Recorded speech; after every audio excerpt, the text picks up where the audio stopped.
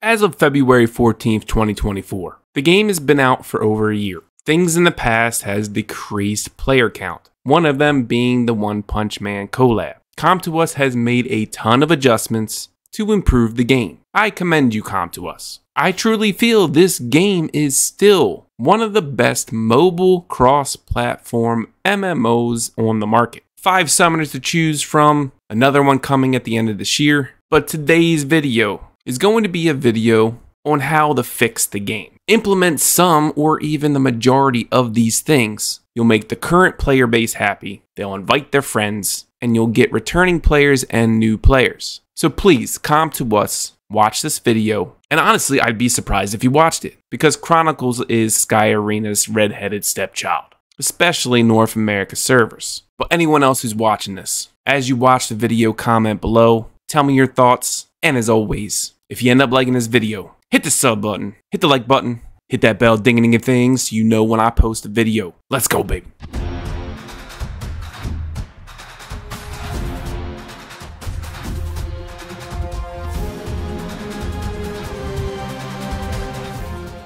First and foremost, fix the monster AI. Classes need to do what they're supposed to do. Elements need to do what they're supposed to do. Have monsters use their skills like they don't have the intelligence of a 2-year-old. Wusa is a great example. His second skill casts a shield and immunity. His first skill casts heal over time, and if they have a shield, it'll cast another heal over time. The AI really likes to use his first skill first and then his second. It doesn't make sense. Make your monsters smarter, or let us be able to choose what skill that they use as AI initially at the start of the battle first. A little box with a check mark here will do. Second, this goes for summoners and monsters. Prioritize targets better. Each class has a specific role and what they're supposed to do. Knights typically do what they're supposed to do. Warriors, it says attacks assassins and melee first. I've seen this multiple times that this is not the case. Warriors should target assassins first, then knights and other warriors,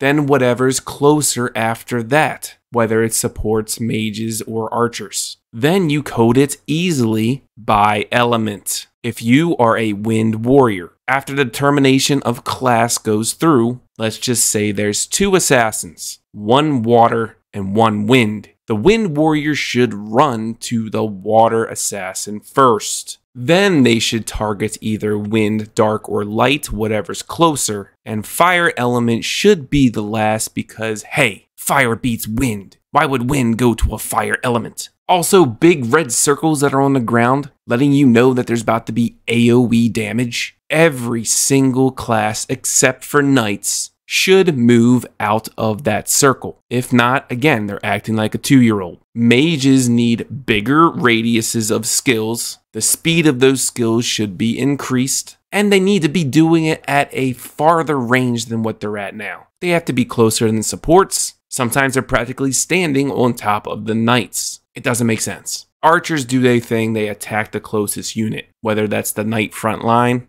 or if an assassin comes into your back line, archers will attack them. That's good. Assassins, yes, they target those ranged archers and mages, but they need to prioritize element. And not only that, if there's no archers or mages, they should be going for supports and then assassins, and lastly, knights. Knights should be the lowest threat at any given time for the AI of an assassin. Next is summoner balancing. Now, summoners and monsters should be somewhat equal in the class role that they play. Now, summoners should absolutely shine in their class, slightly over the monsters of that same class. But each role of the summoner should be filled in a team comp, whether that's summoner or monster. This mainly goes for Orbia, Soletta, and Heath, because they will truly never do as much damage as their equal class of a monster. Monsters will always outshine in DPS. Side note before I get into every summoner, give us an attack speed stat and let us be able to build attack speed on our equipment. Alright, here we go, we're starting with Cleef. Remove defense percentage as a damage modifier from every single skill. He is a knight, he's not meant for damage, he's meant to protect your team. Let's make Cleef a real tank. Lower his damage, but give him more.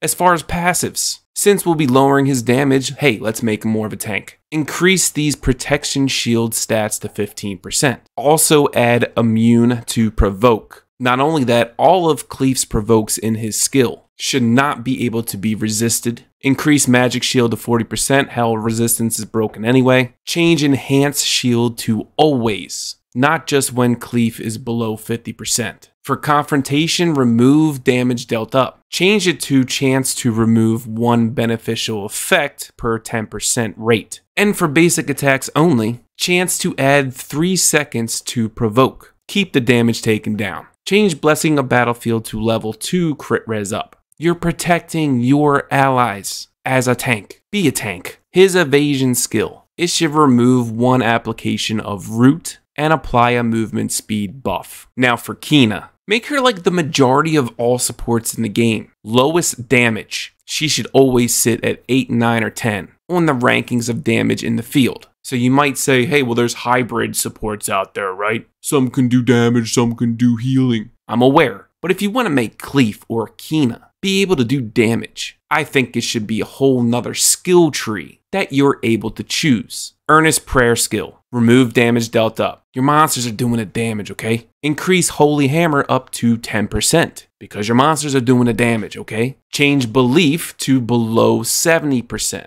Like I said, your monsters. Switch Accuracy Enhance to always. Let your monsters debuff. Now with her active skills, the problem is that every single skill, if you choose to, can put out damage. The new skills that they put out on Kina are the ones that it should be. No damage, just support. Remove the damage from her first skill on every single element, and on the second skill of every single element. If there's damage on the third skill, fine. Make her first skill like a single target buff or a single target heal, or proc something depending on the energy level. Have her basic attack apply the damage over time that she has on some of her element skills, only above a certain energy level. And this is single target, not AoE. But again, her second skills that have damage, take it off. Add something else like a cleanse or an AoE attack down. Make her a support. And again, her ultimate. When you ultimate, you're using it with your monster's Soul Link ultimate. Her ultimate does not need to do damage. How about maybe enhancing that Soul Link's monster damage or something? But the burst from her ultimate plus the monster's Soul Link, it's crazy. Not only that, but it's AoE. Get rid of the ultimate damage. Add an AoE buff strip or something. Or AoE block beneficial effect. Her evasion skill should give a self-shield and a self-cleanse of one harmful effect. Now on to Orbia. Orbia's damage is there. I will not ignore that fact. The debuffs are there. Not ignoring that either. There's not too much to change, but she still needs more. Her skills need to be faster. They need to have larger radiuses or wider radiuses. They need to stop knocking her back. And she needs to be able to do this at a farther range, just like all mages. But bigger AoE radiuses, this is nothing. She's a mage. Mages are about burst damage, big area of effect damage, glass cannons. Final showdown you should also add when attacking a boss or knight. Trick should be always 100% no matter what her HP is. Berserk should be a lower cooldown, maybe 30 seconds. However,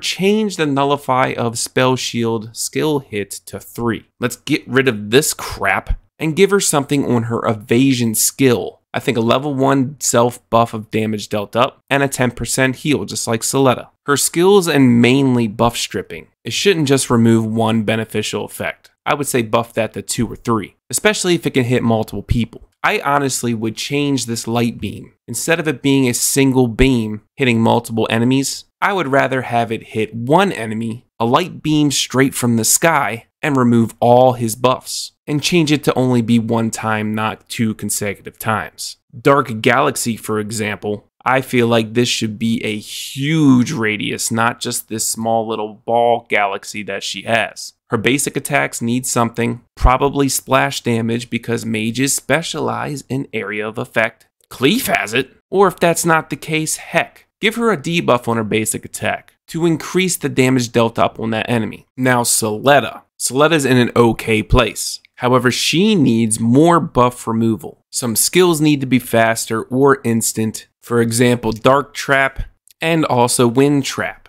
I don't know how you're going to apply block beneficial effect if you don't even remove a buff. Make her true shot true. Increase the damage dealt up to 2%. Give her a reason to build precision. I'm not saying it's not a good reason to build precision on her because of her attack speed and everything, but we can't even build for attack speed and equipment. Make it worth it. And if we're going for the route for precision, attack speed, right? Water has the ability to do weak point damage on her basic. Now that's great and all, but every single other element you need to build crit rate. So what's the point? Just give her weak point on every single basic. And again, change light feet to always. She's an archer. She's supposed to be agile and accurate. All right, now my boy Heath. Now Heath is getting better. He still needs more. He's an assassin. He should be assassinating quickly. The best assassins in the game are attack speed based, or they have some kind of gimmick on their basic attack where you want to build attack speed. Again, let us build attack speed on equipment, and let's give Heath some attack speed. In Shadow State, increase his attack speed by level 2. And Shadow Art, 4 seconds of Shadow State at the beginning of the game is nothing. I don't mind that it lasts 4 seconds, because manually you should be using your evasion skill, then using your skills. But let's change the start of the battle to 10 seconds, so he can actually run to the back line before Shadow State runs out. And let's change this last stat to every 15 seconds during battle if the evasion skill is full. This is for Auto Challenge Arena. Reason being is evasion skill charges every 15 seconds anyway. So in Auto Challenge Arena, let's just make it somewhat like real manual Brawl Arena. And with Shadow Art, kind of like Heath, remove root when you use your evasion skill. Obviously, this doesn't work on Auto Challenge Arena, but in Brawl Arena, we should be able to use the evasion skill to remove root. Change of mind, what I would like to add here is when you use a skill, you also get a movement speed buff of level 1. Heath should not be able to be kited by Keenas, Orbeus, and Soletas all day long. Heath also needs something on his basic attack. I feel like the basic attack should have a chance to root. Come to us, you want us to build him with evasion? Well, let's make it worth it besides the water element. Per 10 evasion, at least increase the accuracy up to 5% per 10, and damage taken down to 2% instead of 1. At max 100 evasion, gives 50% accuracy and 20% damage taken down. For Final Strike, instead of having the damage dealt up with your ultimate when all skills are under cooldown, have it that damage dealt for the ultimate is increased if you're in Shadow State. Increase Storming Shadow to level 5 skill acceleration and level 5 drain damage. In my opinion, every single element except for water should have a defense down. And not just on creatures, for everything.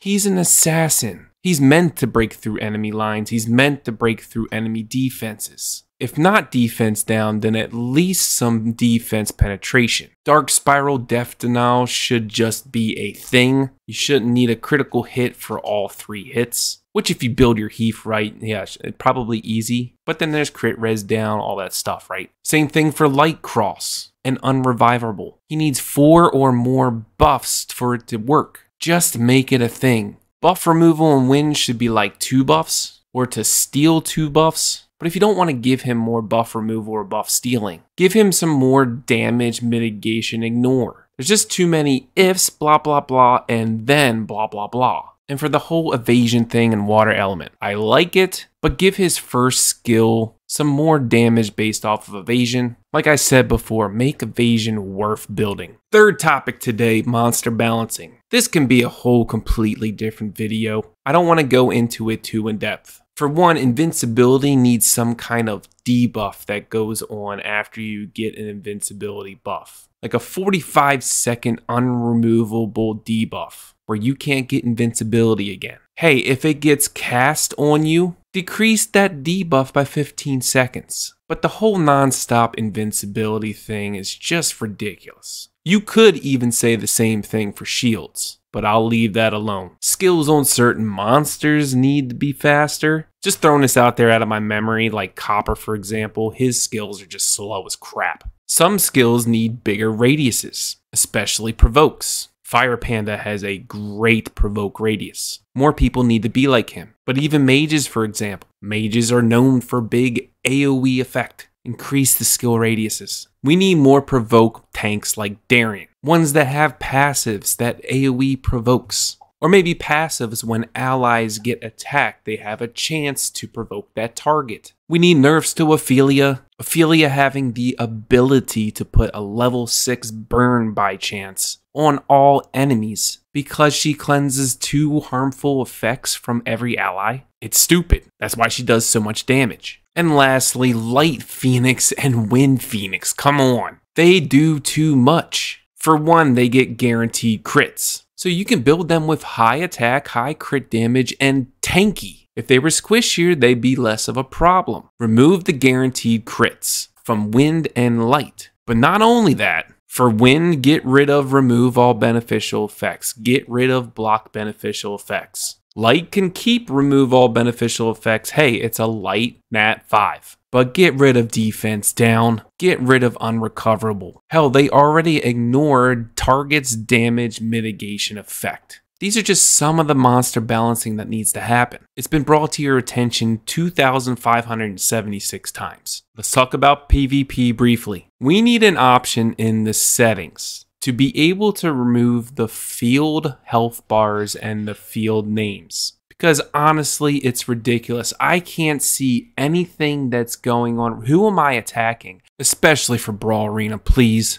That's where it matters. Battlefield, just close it down. Do what you did with Galagos and close it. Progressively give us rewards daily until you just figure out what to do. Battlefield sucks. It's boring. No one likes it. The people that play it, it's because it's a chore and they want the rewards from the shop. Shut it down. I'd rather this be like a special Brawl Arena. One time a week, maybe for 2 or 3 days, Friday, Saturday, Sunday, and have a different kind of special element to it. Whether it's just 4 stars, whether it's just light and dark, whales come out to play there, whether it's just fire, wind, or water monsters. Whatever the case is. But get rid of Battlefield. It sucks. Challenge Arena, I personally like how it is right now. Only if the AI gets fixed. If the AI gets fixed and some monster and summoner balancing occur, then Challenge Arena can be successful. And in regards to Brawl Arena and Challenge Arena, the health bars at the top. If it's a stall match and the timer runs to 0, the health bars should not be determination of whether you win or lose. Only if there's equal amount of summoner monster ratio. Sure, go by the health bar then. But if you have 1 summoner and 2 monsters, and the other team has 1 summoner and 1 monster, that should be a win. But overall, Brawl is probably the most fun in the game for PvP. Ignore my personal frustrations though of me pulling out my bald hair. Last but not least, all the last stuff I want to talk about real quickly, because I've brought up a lot of these things before. AI customization on the main screen, come on. I want to make some of these buttons smaller. I want to move my monsters maybe to the bottom right or whatever, closer to my skills. Hey, you started strong with queues for dungeons and brawls or whatever, right? At least you can move those around now. Energy should be refreshing way faster timer. Not only that, we don't need a progressive crystal amount every time we refresh energy. It's stupid. If you want to keep it this slow, at least add mystical scrolls to our chance drop in these dungeons. Or even energy or path of growth tickets, whatever. Use Sky Arena as your template, your most successful game. Make more monsters more viable for PvE. Perna, Sigmaris, Marin, Ha, Argon, and Brandia. That's pretty much all you would need. No one else can compare. Yes, there will always be a best, but at least make them somewhat comparable. Let our accounts be unique. Give us some more channels for AFK farming. The new Galagos is the new Galagos. It is what it is. Ranked mode is for whales. The more light and dark nat 5s you have, the higher ranked you're gonna be. More monsters you have, the higher you are. Subjugation needs something. Why spend energy here? Seriously, guild raids need a lobby. How is this not a thing? Add more 4-star monsters. At least with every Nat 5 update, give us a Nat 4. Bring some debuffs that the Nat 4 family does not have. You got hundreds and hundreds of monsters in Sky Arena. Heath needs some bling. Baphomet needs better time slots. And not only that, can you show the location of him better? What if I want to go there early and just park? You can't click anywhere and see where Baphomet spawns. You just gotta know. Equipment needs pity success rates. We shouldn't have to repair it 207,000 times at a 7% success rate non-stop every single time. We need Sky Arena rune management. If I want to change a rune, I want to see what the total change is gonna be. Not just like the difference in the stats. I want to see the whole change. And lastly, artifact combining. Grays should be 100%. Greens should be 75%. Blues should be 50%. And you can keep purples at 10, that's fine. But that's it for today's video. Please, for the almighty love of Com2uS, if you even see this video, you have a great base game. Make some tweaks, do some advertising, and this game can be just as successful as Sky Arena. If you end up liking this video, share it with your friends, show it to Com2uS, and also sub, like, ding ding bell. I'll see you in the next one. Peace.